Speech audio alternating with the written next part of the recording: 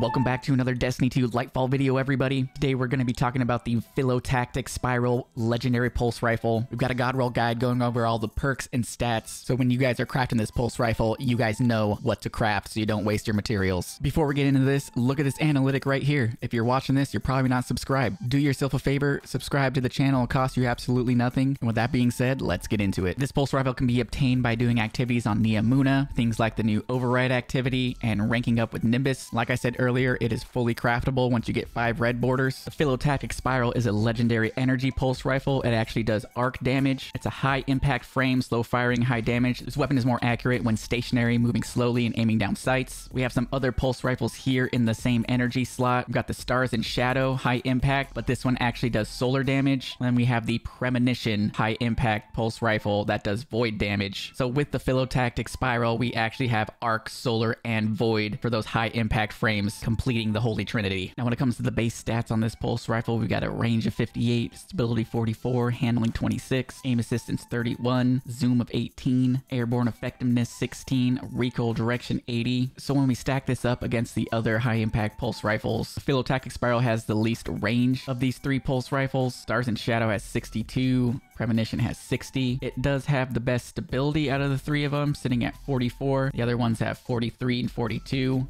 The handling stat is tied with the Premonition at 26. The reload speed is worse than these 3, sitting at 32, but it does have the best airborne effectiveness out of all 3 of these. But then again, jumping in the air with a high impact pulse rifle isn't the smartest thing to do, and this thing is sitting right in the middle when it comes to aim assist. One stat that is significantly better than the other 2 is the recoil direction. Like I said, this has an 80 recoil direction. Stars and Shadow only has 64, and Premonition only has 77, so it does have that going for it. Now when it comes to the barrels, I would go with something that increases the range, and the reason for that is because the recoil direction on this is sitting at 80, like I said earlier. So if you put a counterbalance stock on it, it's going to bring it up to 95, which pretty much maxes it out. So if you were to go with something like Arrowhead Break, that would max out the recoil direction, but you would lose out in your range stat. And since there's no mod on this that increases the range, I think it's smarter to go with a ranged barrel. Something like Hammer Forge is going to give you a plus 10 to your range. Full bore gives you more range, but it really hurts your stability, so I definitely wouldn't go with that. Extended barrel gives you more range, but it hurts your handling. So the clear winner in this column for me is Hammer Forged, just because it doesn't hurt any of your other stats. For the magazines, in my opinion, we got 3 options: ricochet rounds, high caliber rounds, and armor piercing rounds. I would choose armor piercing rounds if I use this just for PvE. Gives you a plus 5 to range, and it does extra damage to combatants' shields, and it over penetrates targets. High caliber rounds is a good option for the Crucible, giving you a plus 5 to range, and it states that shots from this weapon knock the target back farther, helps you win those 1v1s. Then we got ricochet rounds. It's going to give you a plus 5 to your range and a plus 10 to your stability, and it states that rounds ricochet off hard surfaces. In PvP, I would probably go with ricochet rounds just because it gives more stats overall compared to high caliber and armor piercing rounds. In the first column of trait perks, we've got under over, fire grip,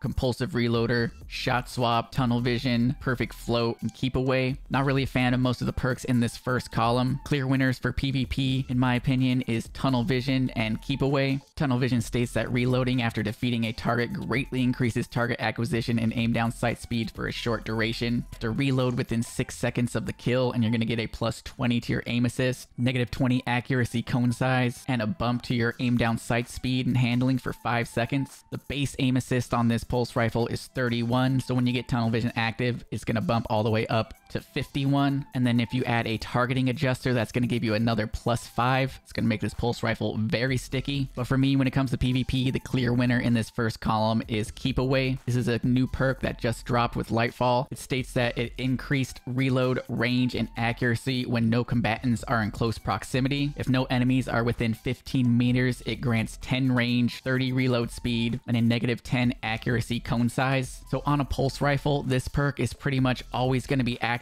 Pulse rifles are really bad within 15 meters, so you're always going to want to be staying outside of 15 meters, which means this perk is always going to be procced. And like I said earlier, this didn't have the best base range compared to the other pulse rifles, but with this perk active, it now has more range than the other 2 and a better reload speed than the other 2. So clearly, keep away is an S tier perk and the best option for PvP in this column. And for PvE in this column, I would probably go with keep away as well. I mean, compulsive reloader might be good. All the other perks not really feeling in the first column, go with Keep Away in my opinion. Then in the last column of trait perks, we have Elemental Capacitor, Harmony, Gutshot Straight, Frenzy, Head Seeker, Kill Clip, and Volt Shot. Some of the perks that would be good for PvP would be Harmony. It states that upon readying a weapon within 3 seconds of getting a kill with a different weapon gives you a 20% increase in damage and 15 handling for 7 seconds. 20% increase in damage on a high impact. You're definitely going to be able to 2-burst with this, which is really nice. Then we also got Head Seeker. This got reworked recently. This states that after dealing non-precision weapon damage, it increases the precision multiplier by 0.1175, and it also increases your aim assist for a short time. And since you're not always going to be landing crits with this weapon, this perk comes in real handy, especially in the Crucible. Wouldn't really use it for PvE, but the Crucible, definitely a strong perk. Then we also have Kill Clip, always a great perk to go with in the Crucible. This states that reloading after a kill grants increased damage. This is going to give you a 25% increase in damage for 5 seconds,